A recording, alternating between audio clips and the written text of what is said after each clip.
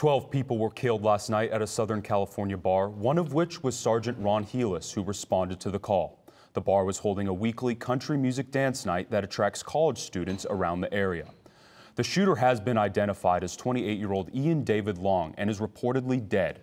Police say Long forced himself into the Borderline Bar and Grill in Thousand Oaks, California late last night. After shooting the bouncer, witnesses say they escaped by using chairs to break windows. More than 100 people were in the bar at the time of the shooting. There is currently no known motive.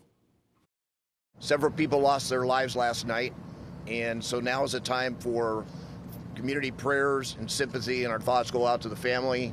It's my understanding that notifications are still taking place. So last night and today is going to be a very, very difficult day for many, many people. Flags are being flown at half-staff today in honor of the victims. Arizona State University police are continuing their active shooter training designed to remind students and officers what to do if the worst happens. I talked to ASU police officer behind these training sessions to find out more. The Arizona State University Police Department holds active shooter trainings along with an informative video about what to do in that situation.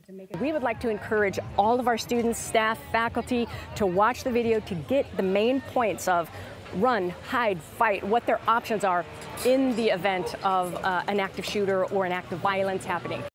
Police officer Becky Garcia says it's crucial to always be aware of your surroundings. We need to utilize all of our senses at all times. We need to make sure that we know our location, we know our closest exit, that we know who's around us, so we're not just, buried in our technology. Officer Garcia says it's important to fight for your survival. If you ever have to, if you find yourself in that situation and you find yourself, you have no choice but to engage because that person's intention are to hurt you, kill you, whatever, you've got to give 100% effort and utilize whatever you have to go home that night.